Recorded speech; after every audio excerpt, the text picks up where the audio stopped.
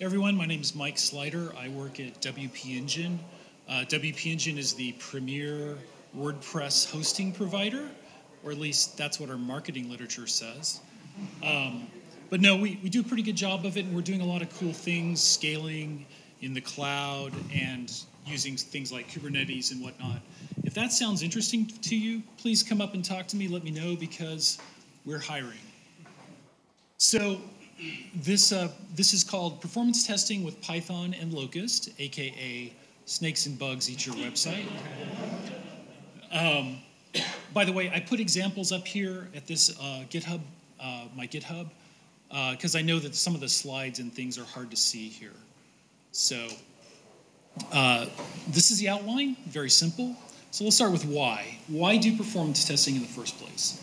So there's a sort of simple, obvious answer, which is that people just aren't going to put up with slow stuff these days. As this quote demonstrates, after like 3 seconds, they're going to start leaving your site.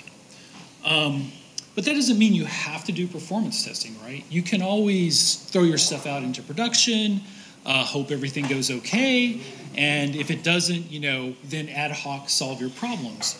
So there's another reason that I can give you an example for that happened with us.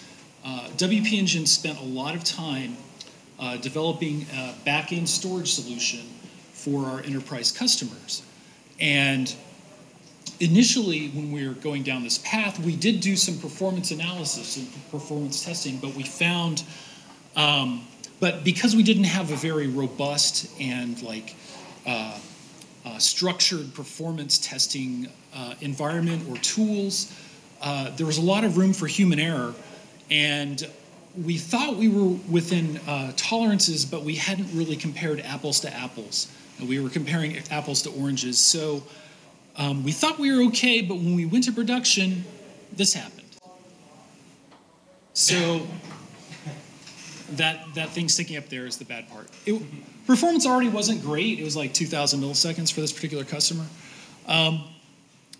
We call this the butte of despair. So we wasted a lot of time and money on this.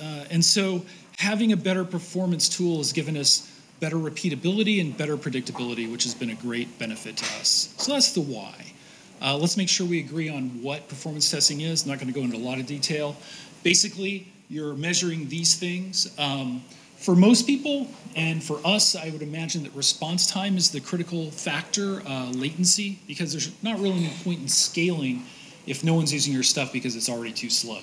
So there's a lot of different types of performance tests and names, things like pipe clean, stress, load, soak, whatever. I'm not going to go into detail on that. Instead, I'd like to direct you to this book by Ian Molyneux. If you're serious about performance testing and it's something you want to do seriously, I highly recommend checking it out. It does like a very detailed, formal treatment of performance testing. Okay, so how do we do performance testing? This is where I talk about Locust. So just a couple of things about it. It's open source, MIT license. They have docs at locust.io, and it does support Python 3.6, which is very nice. So let's do a very brief demo. I have a sample app here. Can you see this? Is that readable? Okay, cool. So I have a sample app. It's Flasker. It comes bundled with the Flask micro framework. And it's just a very simple sort of micro-blogging thing. You can just, there's a few things there already, but you can just put stuff in there and hit share, and it gets added to that list. And, oh, look, as you can see, it looks like Russian hackers have already started using our service. So we got to make sure it'll scale before the next election so that all the Russian bots, we can handle that traffic. So let's do a simple performance test on that. So here's the very simplest type of performance test you can do with Locust. So you have two things. You have a task set. Basically, you're extending task set, and you're also extending HTTP Locust. So the HTTP Locust class models a real-life user, so someone who's going to be clicking around on your website. The task set is the set of things they're going to be clicking around on. So The task decorator here is what identifies the task, and then inside of it, you'll notice this client that's provided by the superclass, and it's basically a very thin wrapper on top of requests. So if you're familiar with requests, this will be very straightforward for you. So we're just saying we're going to get / which is the root of our web app. So what happens when that runs? Let's run that. So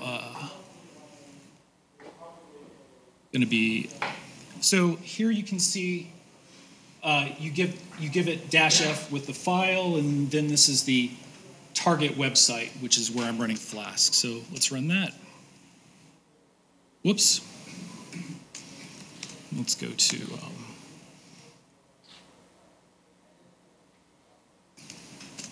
let's try that.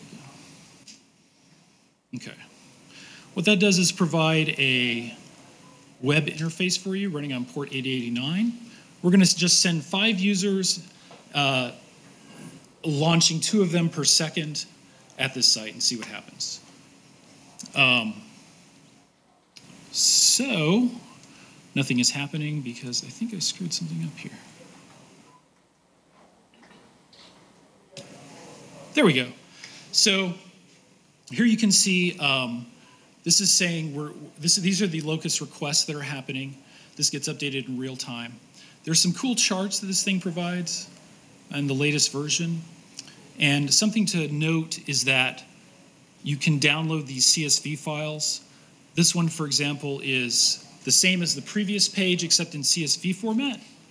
And then this one is nice. It gives you a response time distribution, which is basically saying the number of requests per percentile. So for example, the way to read this is if I've lined these up right, I don't know, like 95% of the requests take 8 milliseconds or less. And this is in CSV format. So it's great for importing into other things. So that's what Locust sort of provides out of the box. Let's do something slightly more complicated. So we're going to do another example.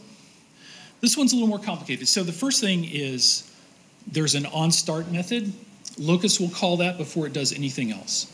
So it's good if you needed, or in this particular case, log into something for your test to make sense. The other thing I've added is another task that hits an entry endpoint that I provided that just gives you one of those little microblog posts based on its ID. So let's run that and see what that looks like.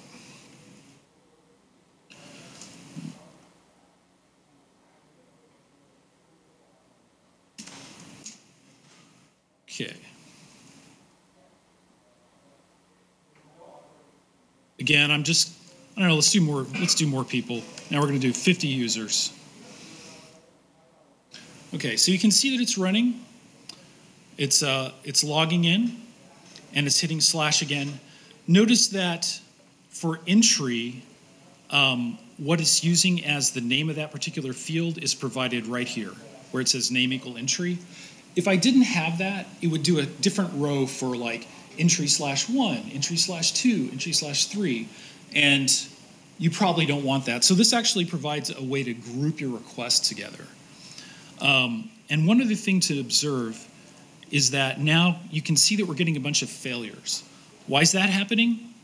Well, it's happening because I created a random number from 1 to 6, but there are only 4 things in the database. So this is how errors get reported, which is useful when you're doing your performance tests. Okay, so that's that. Let's do something a little more complicated. The next one we're going to do is example 3. So this adds just one more thing. I've created a little endpoint here in the Flasker app called slow. And all it does, it's just an artificially slow endpoint. It's just going to pause for a few seconds. And it's just to give you an example of how Locust is able to give you the different timings on things. So let's run that. Okay. Once again, we're going to go here. And this time I'm just going to do 5 again. So you see it's running, it's logging in. And you can see the slow endpoint here you would expect it waits about 1 to 4 seconds-ish, so that looks roughly right in terms of the timing on that. In terms of the median and max times.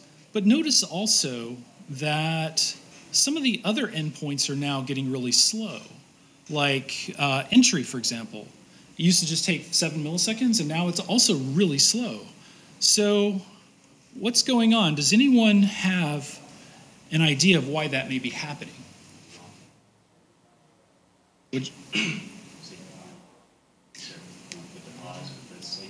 Right. So the reason that's happening is that time.sleep blocks the current thread, but the Flask server is only single-threaded, so it blocks everything. So it's blocking all of the endpoints.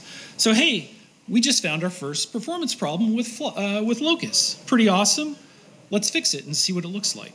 So there's a lot of different ways you could fix this. The simplest way I'm going to do is I'm going to use GUnicorn instead of the default Flask app. And when you use it with gvent, it's going to run it as a multi-threaded app.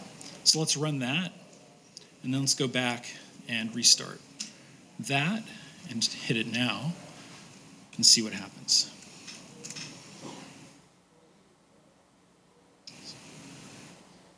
So now we logged on, and now we see what we were expecting. So slow is slow, but nothing else is slow. So hey, we just solved a performance issue. I'd like to note that you probably wouldn't have seen this just with integration or like unit tests, right? I mean, you rarely do things in combination like that when you do that sort of testing. So this is the sort of thing that you sort of want some performance testing to help you find. Okay, one final example. Here we go.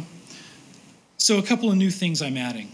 Have you ever used an API where like it doesn't really abide by the HTTP spec and like like you get a failed response, but that response is a 200? Has anyone ever used something like this? They exist, right? So Locust provides a way to make your own decision about whether something failed or not. Because by default, if you get a 200 or 2x response, that's considered success.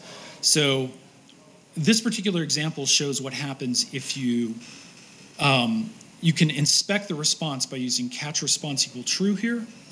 And then I created a little API endpoint called flaky that basically half the time it returns awesome, the other half it doesn't. And then if it doesn't find that, it basically fails. So that's an example of how to deal with that situation. The other thing I'm adding here, and I didn't address this earlier, is that there's this parameter to the decorator. What that is the frequency with which you're going to run this particular task relative to everything else. So for example, all these add up to 100. If you 50, 10, 10, 30, my tasks. So this task is 50 over 100, should run about half the time. This task should run about 3/10 of the time. That's how that works. And I should also note that the order in which things happen is random, basically. So Locust rolls 100-sided dice and then uses that to determine which of these tasks to execute. So let's go ahead and run this one and see what it looks like. That's example 4.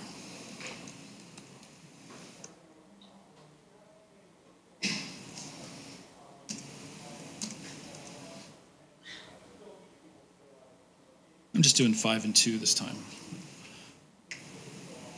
So it's running. You can see this flaky endpoint now has some failures. If you look at what those are, you see it says catch response error, got wrong response. That directly came from this. Okay.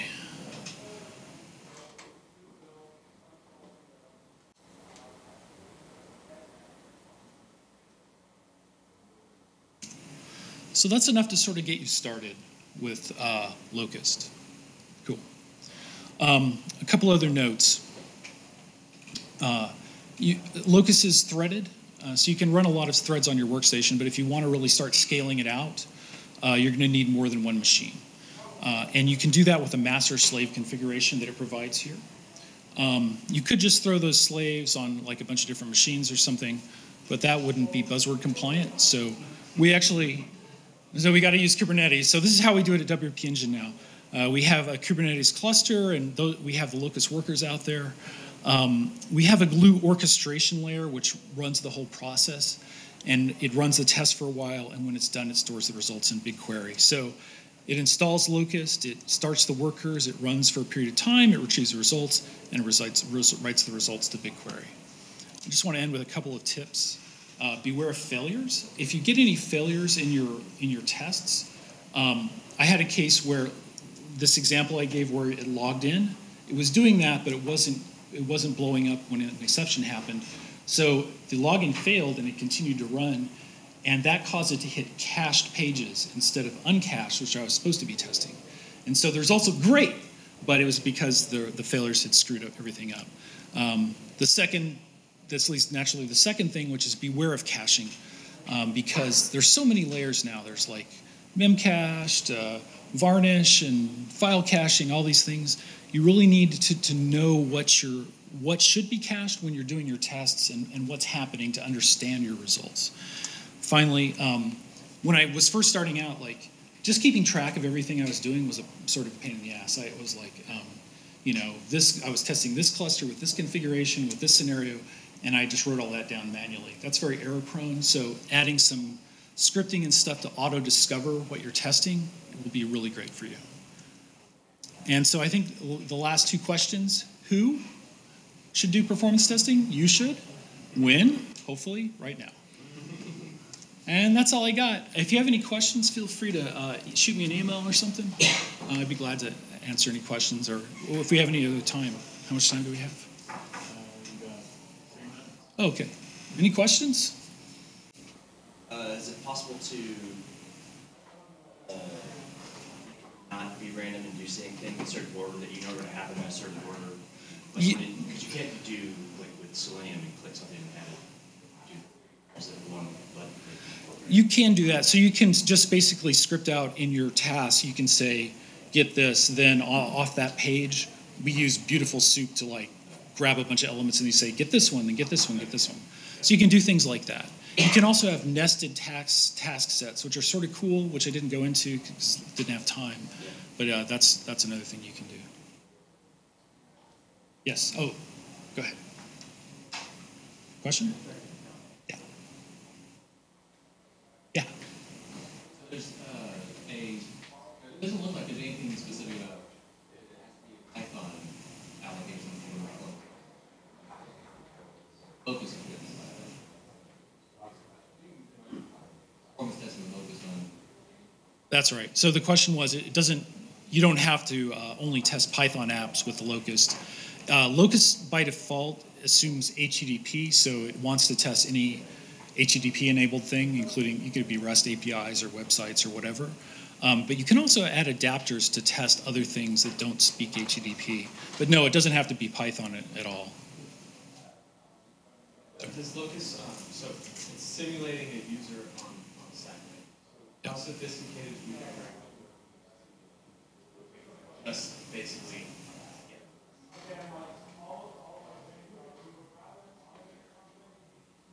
Oh, question is like, how sophisticated can you get with your user interaction on a page?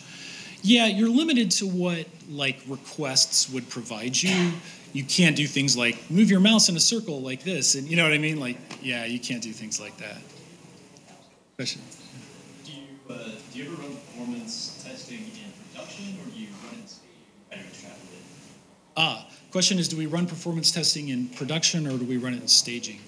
So right now at WP Engine, we run against these synthetic sites that we used to try and gauge like the performance of our clusters and where the sites live ultimately. We don't run that in production, but we run it in basically the same hardware configuration that would exist in production. The downside is that we don't really yet have, like, there's a little bit of a impedance mismatch between our synthetic sites and real live customer sites, because those can be just crazy. Yeah. Question, yes.